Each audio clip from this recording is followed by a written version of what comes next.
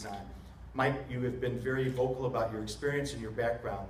The experience in Champaign County was a disaster on ERI. You were involved in a patronage scandal where 2 of your closest allies, your campaign manager and another friend, got jobs and were reprimanded in a big way, much to the chagrin of Champaign County.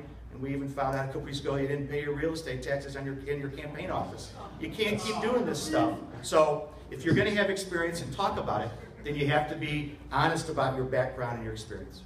How about we save our cheapest shots for last? Mike, wait a minute. Did you not pay your campaign office taxes?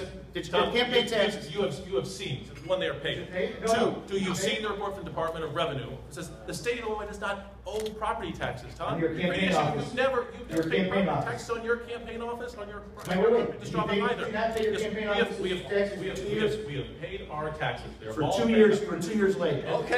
Tom, you were late on your property tax, personal practice as well. Gentlemen. That's not the responsibility of the Treasurer's office. Okay, gentlemen. Talk about the real issues. Boy, you know, Speaker Madigan had a tougher job than I thought. How about a round of applause for Mr. Cross and a round of applause for both? I don't know about you, but I felt the love. I really felt the love. This is what Jefferson, Madison, Hamilton really had in mind. And again, that whippy debate last night, this is a debate.